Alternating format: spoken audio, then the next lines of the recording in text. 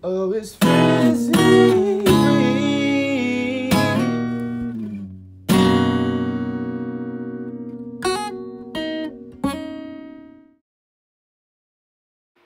Hey guys, you're watching Frizzy Bree, and this is going to be a tutorial for the perfect perm rod set. To start, I co-washed my hair with the J Organics Carrot Peppermint Co-Wash. I felt that it did a great job of cleansing and moisturizing. My only complaint is that the nozzle was small for the thickness of the product. I used the LOC method for applying products while installing this hairstyle. To start, I saturated my hair with water and then went in with the Blue Algae Daily Moisturizer from J Organic Solutions. Next, I followed with their Moisture Lock Oil and then their Hydra Moisture Curl Boosting Smoothie and layered them onto my hair. I used my Tangle Teaser to ensure that all of my strands were completely smoothed out. Next, I separated my hair into 2 equal parts and began to twist. Depending on the length of your hair, you can twist about halfway down before applying the rod. I used my Tangle Teaser again to smooth out the ends of my hair before going in and adding the perm rod to the end. I wanted to make sure that my rod curls came out perfect, so I used all the extra product to kind of adhere the end of my hair to the rod and then tightly roll it all the way to the top before securing it.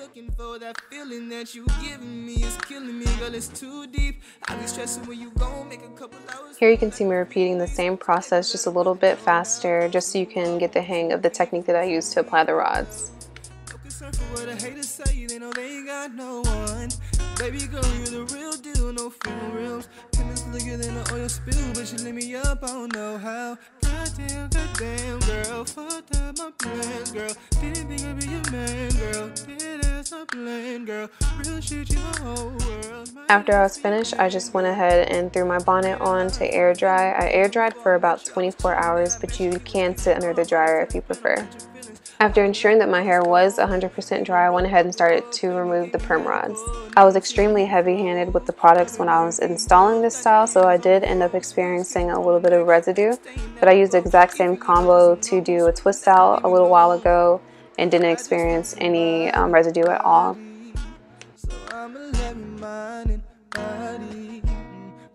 Before separating the twist, I made sure to coat my hands with the Moisture Lock oil to reduce frizz.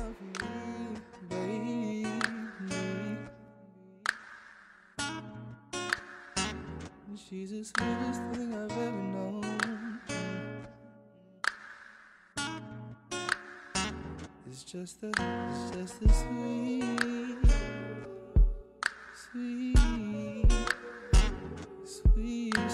I know.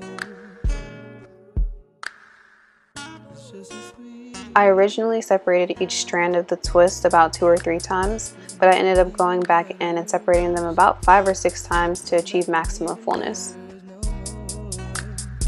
Nothing even matters. Nothing even matters. To add some volume without disturbing my curls, I held sections of my hair to pick at the root.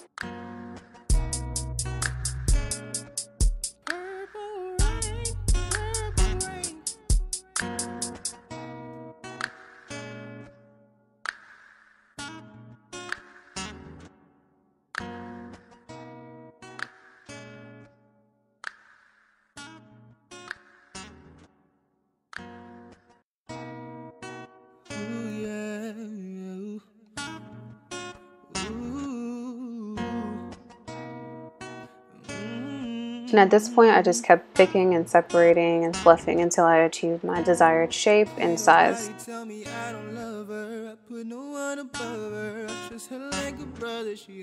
And I really ended up picking my hair basically for the entire time that I had this style, but of course you can always stop whenever you see fit.